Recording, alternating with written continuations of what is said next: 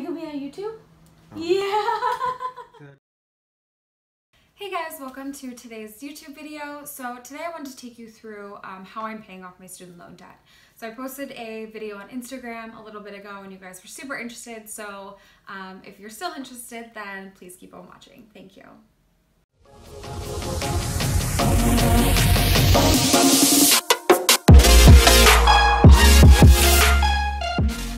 Okay, so I want to take you guys through the 5 steps that I did in order to pay off my student loan debt. So step 1 I did a ton of research. I mean, I really wanted to understand what my options were. So doing so much research, I found out that I had 6 options to go with. So my first option was the obvious option, make more money. So if I make more money, then I can make more payments. The second option that I found was refinancing. So I can refinance my loans, have my loans paid off with one lender, and open up another student loan account with another lender for hopefully a lower interest rate.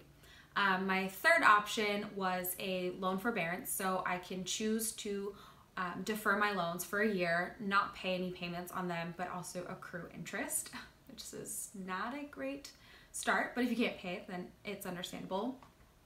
My fourth option was the income-driven repayment plan, which if I don't make enough money, then I can actually have my payments lowered per month. Fifth option is loan consolidation. So I have about 6 loans right now, so I can consolidate them all into one loan and then make one monthly payment on all of my loans consolidated.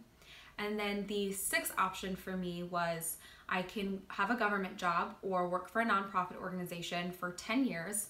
After making minimum payments for 10 years, they will actually forgive the rest of your loan. So step 2 was to now create my plan. So I'm going to take you through my actual plan, what I'm doing, and the options that I did choose for myself.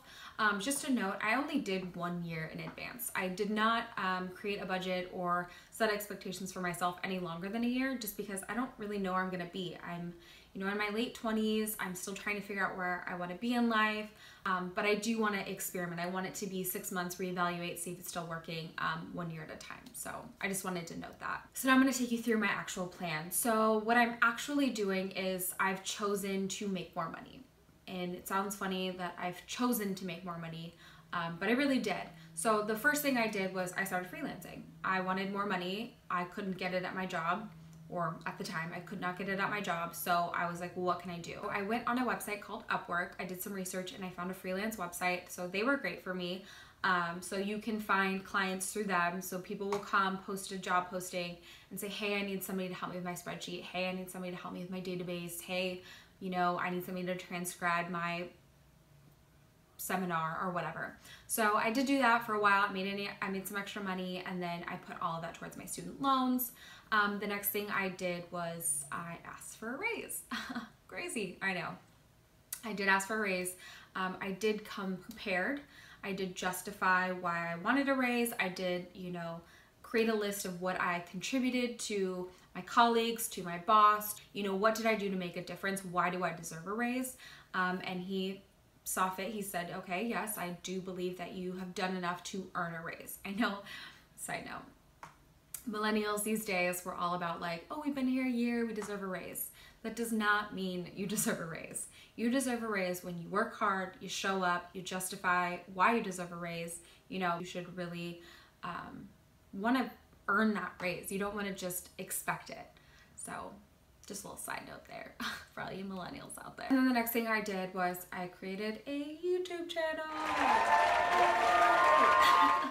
So right now, I'm obviously not collecting any profit or revenue or whatever from YouTube, but I'm hoping that maybe in the future I will be able to generate some sort of a monthly income so that I can put all of that towards my student loans just to pay them off faster. And then the next thing I'm doing is, well, the next thing I did do, I've actually already done all of these things and now I'm sharing them with you.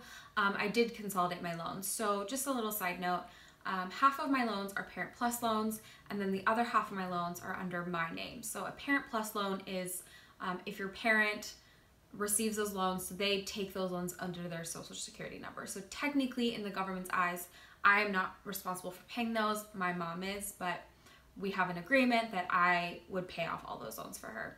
So I chose to consolidate my loans in a very particular way. So I dug deep into my loans. I went, okay, I have 6 loans. These are the interest rate per loan. And I had created a calculator, which I will do I will do a tutorial on for you later, probably right after this video, so you can kind of get a visualization of what I did. So I really dug deep into my loans. I went, okay, this loan is at this high of an interest rate. This one's at this low of an interest rate. You know, this is how much interest I'm accruing per day, per year. So I really figured out what my numbers were. And then from there, I went, okay, so I consolidated my 2 loans with the highest interest rates together because I wanted to keep that interest rate where it is. If I were to average in my lower income rate or lower interest rates, then that would bring my average interest rates up. So I wanted to keep those where they were. So I just consolidated 2. I'm currently paying off 4, 2 under my name, 2 under my mom's name. And then the 2 I'm making minimum payments just based on the interest that's accruing per month. I'm not really making any to the primary, which I should be, but that's kind of my less focus right now.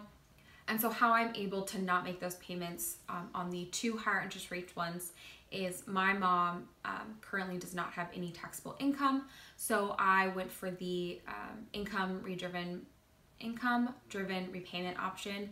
So I actually don't have any monthly payments because technically in their eyes, I'm not able to afford those payments. So I am fortunate in that way to have had that option instead of deferring it because then it doesn't actually knock me off my deferment plan. So I know you can defer your loans, I think up to 3 years without being penalized. And then anytime after that, I don't know if they'll accept it. I'm not really sure what the process is for that, but I know you only have a certain amount of years to actually defer it on your own. And then the next thing that I'm doing is I'm just making my regular monthly plan or my monthly payments. So I've chosen to do the debt snowball approach versus the debt avalanche. So if you don't really know what that means, is debt snowball is I'm making minimum payments to all of my loans, but I'm putting any extra money that I have towards the smallest loan to the highest loan. So for example, I have a loan that's $30,000, I have a loan that's $12,000. So I'm making the minimum couple $100s on the $30,000 loan, and then I'm making the minimum on the $12,000 loan, and then throwing money at the $12,000 until I can get it paid off. So that's not everybody's favorite approach, but I really enjoy it because I feel like it's little wins.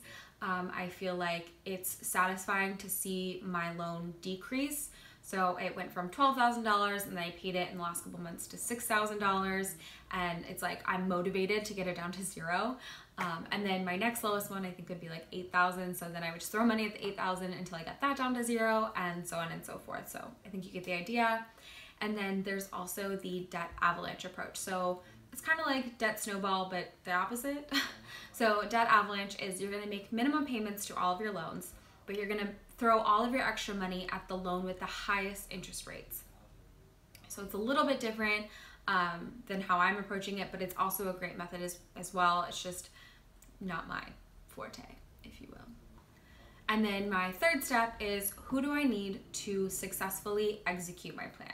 So I've done all this research, you know, I've signed up for all this stuff, and then at the end of the day, I was like, okay, well, how do I do it? Like I know what I want to do, I've created my plan, how do I do it? So I did get recommended a student loan financial advisor. So they actually took me through the process of filling out the paperwork for me for my income-driven repayment plan, as well as my loan consolidation. So I just mapped everything out for them, and they filled all the paperwork out and submitted it for me to get me accepted.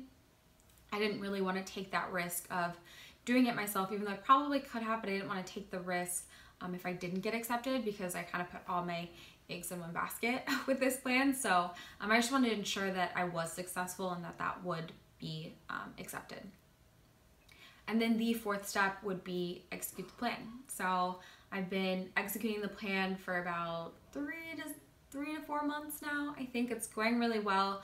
I have all of my loans organized, which is so much less stress on me. I don't feel as overwhelmed or burdened, which I think is a big thing with student loans. You feel overwhelmed and like it's never gonna end. You're like in a black hole of money that you owe, and you're just like, how am I even gonna live my life? Like, can I afford this $3 burrito? Can I afford $4 Starbucks? I don't know, like, should it go to my loan? So I'm totally with you.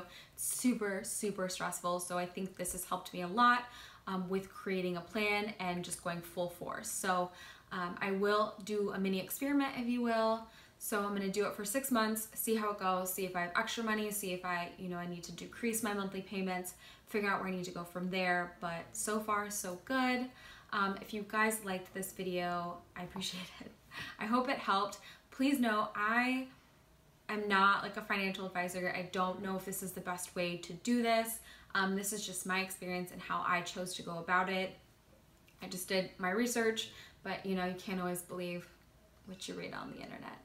So thank you again so much. I hope it helped. So I hope you enjoyed. If you did like it, please give it a thumbs up. Thank you. Don't forget to subscribe. That would be awesome. It really supports my channel. So I'll see you guys next time. Bye.